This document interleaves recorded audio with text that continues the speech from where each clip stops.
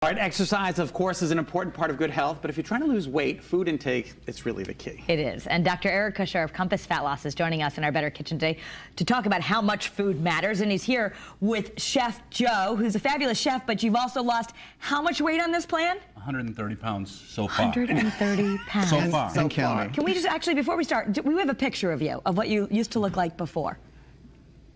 Wow. Wow, what a difference. Now, what was your life like that, Joe? What was your life like then? Well, it was good, but It was good, but I had trouble tying my shoe and no, seriously, doing like simple things. It was very, very Were you difficult. heavy your whole life, or did you gain weight at a certain point? I was heavily into sports when I was younger, so I got my appetite, and being a chef, got to taste everything. You got to taste everything. But I went a little further. I ate more than I should have, Okay. and it caught up with me. It caught over the years. It just catches up, and before you know it, you're at what weight were you at that?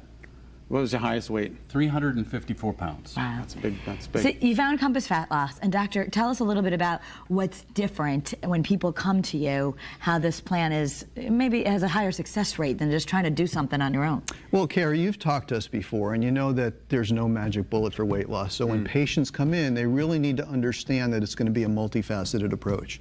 So we don't leave anything to chance. We take care of every single facet and put the pieces of the puzzle together. When you do that the right way, you don't only lose the weight, but you sustain it for life. Right, and you text or talk to people every single day, so there's accountability, and a big part is food. So you're showing us how you still get to eat good things.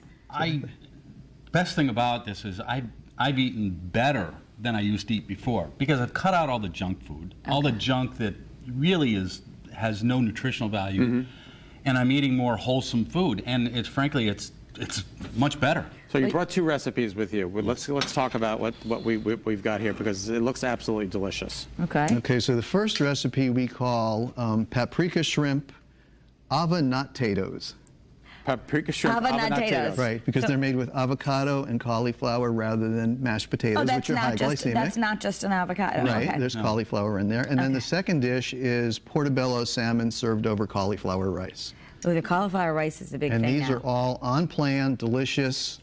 So And now Joe just tastes the right foods while he's cooking. okay, where do you get the foods? Grocery store. No, all of our patients buy everything they need at a grocery store. Okay. They prepare them at home.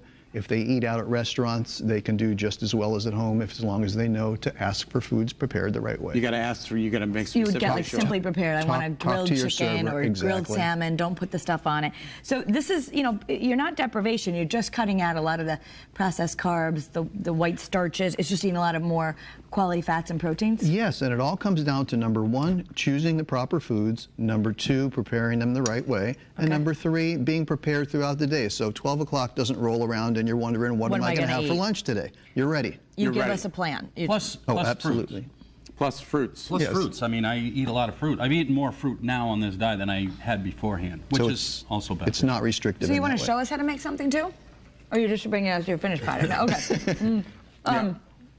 All right, so you've got... We basically steamed the cauliflower and then put the steamed cauliflower in with the avocado with some of the oils and pureed it up, put it back into the avocado shells. Then we steamed the shrimp and put the shrimp on top, and you can serve it like that. These are actually two different meals. You wouldn't serve them together. I saw under there's a steamer. Right, and you can do it right on the stove. You can do it right on the stove, but Absolutely. like a steamer is a great way to cook a big quantity of food and just steam it, and then doesn't have all the extra stuff we don't need. Quick and easy. Okay. Tell me again what this is. That's avocado, and it's a little bit of cauliflower. It's and delicious. Some butter, some the brain oil, some olive oil, and a little bit of the pink sea salt that we use.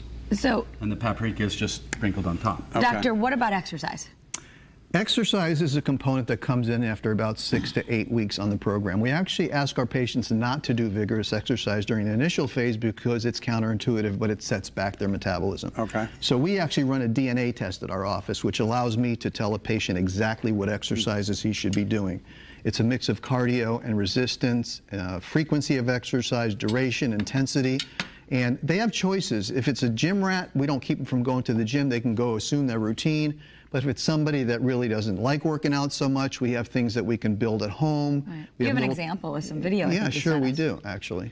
Okay, so that would be just doing some basic resistance. Right, and this is a 20-minute workout that we've put together, and patients can work out right along with me, and they do this twice a week, and they get everything they need to rebuild any muscle that they might have lost during the weight loss program. All right, now the first 40, what do you say, the first 43 days? 43 days. That's really that's a really important part of the plan. You have to do specifically what you're told. It is. It's called the calorie restrictive phase, but Scott, most patients are not hungry on the phase. Okay. And number two, they have a ton of choices in proteins, vegetables, and fruits that they can pick from, and just a few things in each category they need to stay away from. They'll do just great. For more information on Dr. Kusher's approach to weight loss, head to his website. It's compassfatloss.com. Their phone number is 800-735-2281.